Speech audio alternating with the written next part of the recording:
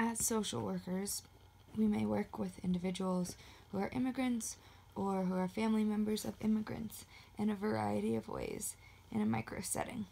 This might include case management, where we support them in finding access to resources and determining which resources they are available to use, and which resources might not be worth their time due to constraints.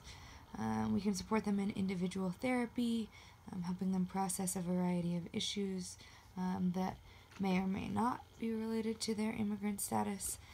We can provide support as being advocates for them in the community, in helping them find new resources.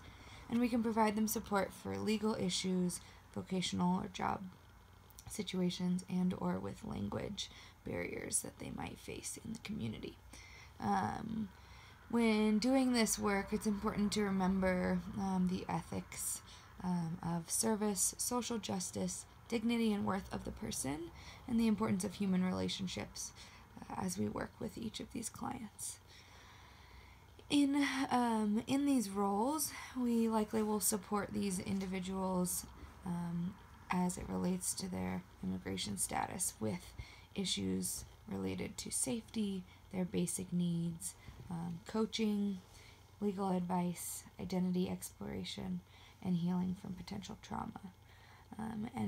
When we work with these individuals, it's really important to consider cultural awareness and sensitivity, both for their current location, but also where they have come from, their familial relationships and how those might or may not be important to them, and access to services, as they likely will be limited due to their immigration status.